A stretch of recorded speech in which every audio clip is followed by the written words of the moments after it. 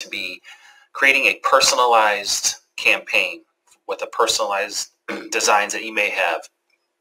So it's a little bit different than just setting up a normal campaign maybe with a design that is not personalized, just a regular design for your products. So this one you have to change a little some of the columns, and you have to change some of the copy, and just know a couple of the fields and what they mean. Okay, so what we're going to do is we're actually going to duplicate the non-personalized campaign that we have. And we can make, once you have campaigns, you can pretty much duplicate personalized and non-personalized if you like. It's good to get one of each set up, and that way you can go through and duplicate them. And you're able to keep all of the personalized settings that you need in place. So we're going to call this I Love My Boxer. Okay, first thing we're going to do is we're going to change that permalink. Okay, and then we're going to hit OK. Okay, so now we have the right permalink, and we can start to go through this. So what you want to do is whenever you duplicate a campaign, it's important to delete the products that you just duplicated and then add the correct products. Okay, so we made 2 personalized products, and you watched those videos and that training video how to make a personalized product.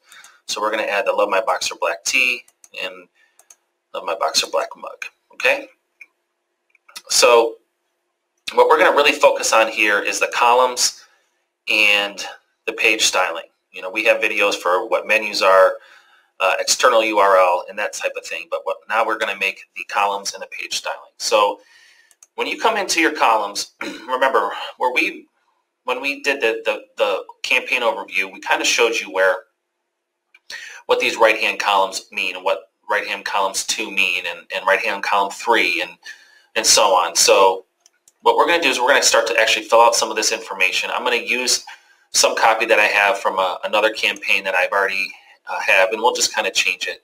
But for now, I'm going to save this draft, and I want to just preview it so we can kind of see as we're building it where this stuff is going. So you can see right now, just duplicated from the other campaign. We have our right-hand column 1, right-hand column 2, and the size guide and all that stuff. So what we're going to do is we're going to actually start building these and showing you how things work. So the most important is going to be this right-hand column 1, and I'm just going to take some of this here, and we'll change it as we go. It's just easier to do that than typing it all out. So in this column, basically, you're going to see this is going to be right below your header. Okay, you usually want to start with some type of heading below that. As you can see in this one, here's the title, okay, and then this is kind of something you might want to use as a heading, so you can kind of explain what this is, and then we can give them some simple directions to fill out the personalization. So this one will just be, I'm going to be really basic with the copy here, so we can get through the video and it's not too long. If you love your boxer, well, then this is for you. Obviously, this is very bland standard copy, but I'm just going to kind of show you how this works. So usually want to have that as around a heading 4. Okay, and you can bold it so it stands out. Maybe you can play around with these headings if you want it a little bit bigger, smaller. That's up to you. Now with the personalized products, you want to make sure that you're kind of letting them know exactly what you want them to do. And how they have to actually fill out these personalized and make the preview work. Okay, so what we need to tell them to do is to simply follow. There's a couple steps. First they need to select the image that they're on. So if we come over here, the first thing you need to do is you kind of select, well, which one? I like this black one. Okay, and so then after that, it's going to say personalization. Enter in this case your dog's name, and then you can enter it here. So that way they know in this box below. They're going to come in and enter whatever they're, for this one, maybe it's Nana or something. And then we're telling them to click the preview button. So this way they know they kind of pick the one that they may like to order. And the cool thing is that it will change on all of once it's done loading, it will change on all of the products in here. So now if they click on a sweatshirt or something or a different product, it's already got that name. And basically, the personalization kind of shows up here. It's in the URL at the end. So if you were to just put this URL as another name, it would change it. So that's how this software works. Okay. So in this one, we're going to say click enter your boxer's name and click the preview button next to it. Okay. Very important. These short codes beneath there, they do mean something, especially with personalization. Okay. The 9 out of 10 times, the main short code you're going to be using here is this %form%. Okay. What that means is this is going to, if you put that short code in, it's going to populate this form right here. So in order for them to see the personalization, you have to have that %form%. And I usually put it in the right-hand column 1. Okay.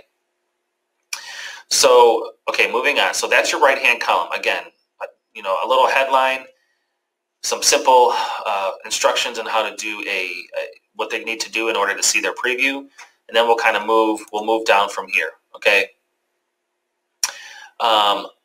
So in this particular one, we put on the right-hand column 2. So this is all right-hand column 1. Okay, and let's just go over here and let's just save this and let's preview it again and see how it looks so far.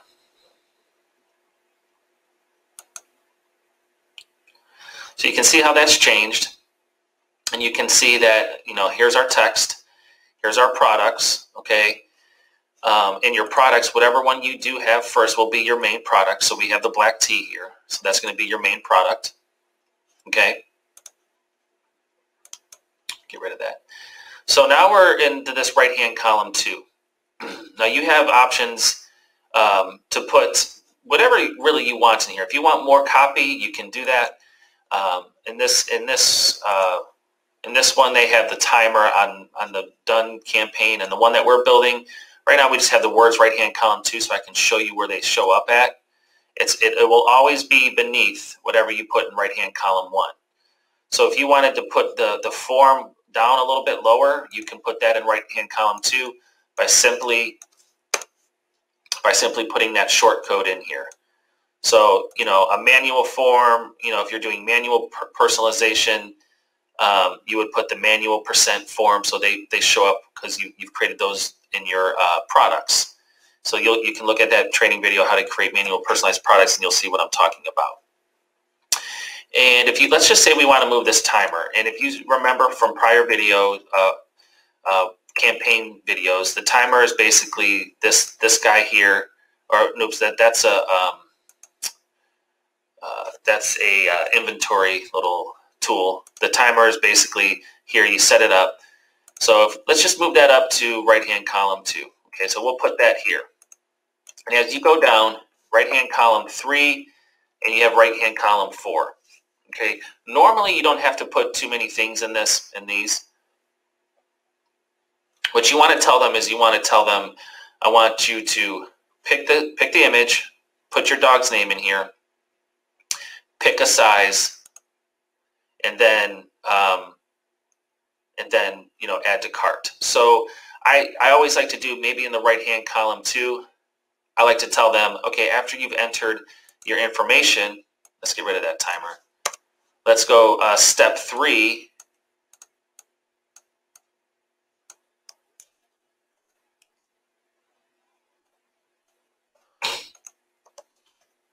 Select your size below.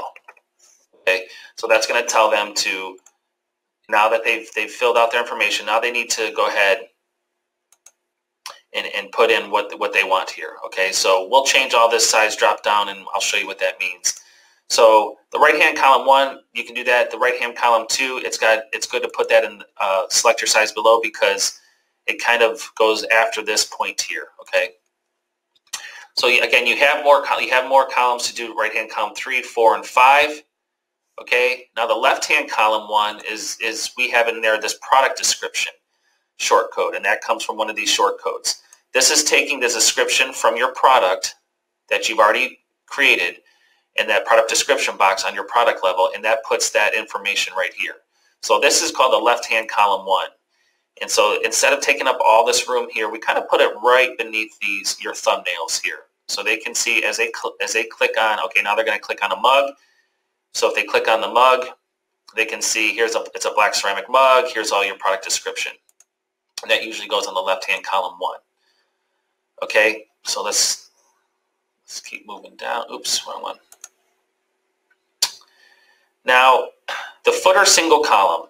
Okay, now footers is, if you look at this here, you're going to see that your footer, this is your footer, okay? And this is where you can put your privacy policy, your terms of service pages on there. First, you have to create these pages, and that's in another training video. But you have to create these pages. These are pages outside of the plugin. These are the actual WordPress pages. But you want to also have some type of graphics, letting them know it's secure checkout. And you can do your research on what a really good optimized footer should look like for training purposes here. This is kind of what we built a lot of our stores with, a quality guarantee and a secure checkout. So when you're going through, you'll see there's a footer single column. Okay, so we'll show you where that is over here. Here's another graphic that we used for the right-hand column 4. If you see where this goes underneath the add to cart button. So that's always good to have something similar to this. So why don't we go ahead, let's just copy this. Let's go over here and put that in our right-hand column 4. And we'll center everything.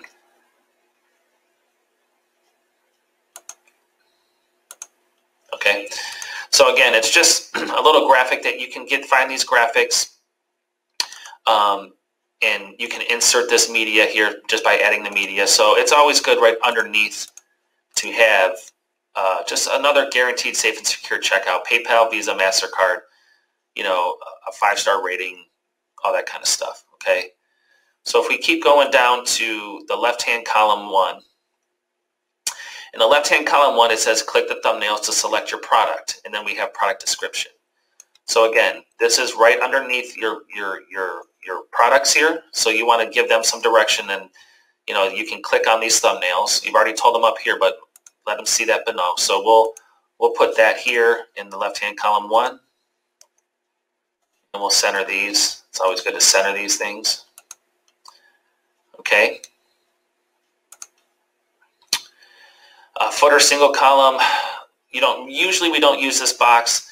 Now the footer left column, this is on the left-hand side of the footer. This is the content that you can use. So you can create whatever you would like in your footer left-hand column. So we're just going to put our quality. I'm just going to kind of copy and paste. And as you go through this video, you can use some of this copy. So that's one thing here, but make sure it's accurate with your policies and how you want to run your store. And then here is the right-hand column. Now I'm going to put this in here. Oops, I put it in the wrong one. So this is here. And this actually should be in the footer left, not the single. Okay, so again, this is a graphic. Okay, this is something that we inserted. This is a graphic that we received. So you can you can change this up, and then when you do put your privacy policy, you want to make sure that you're linking over to these two things. And if you have a 1-800 number, link that too. But when you do have a privacy policy page in terms of service, you need to link over to those pages. So you want to make sure you just come up here and use the editor and just